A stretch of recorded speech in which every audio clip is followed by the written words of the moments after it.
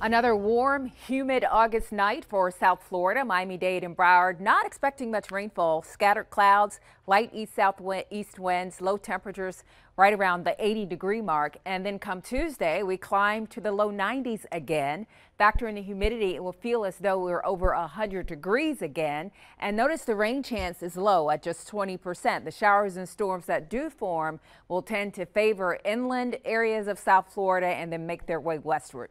By Wednesday, rain chances only at 30%. Thursday, slightly better chance for some scattered showers and storms in the area. And then for the weekend, we may get into northerly flow that draws down some drier air in the low levels of the atmosphere. Bottom line, that would equate to less humid conditions come Saturday and Sunday. That said, the air temperature still climbs to 91, 92 degrees. We're keeping it hot, just not as humid for the weekend.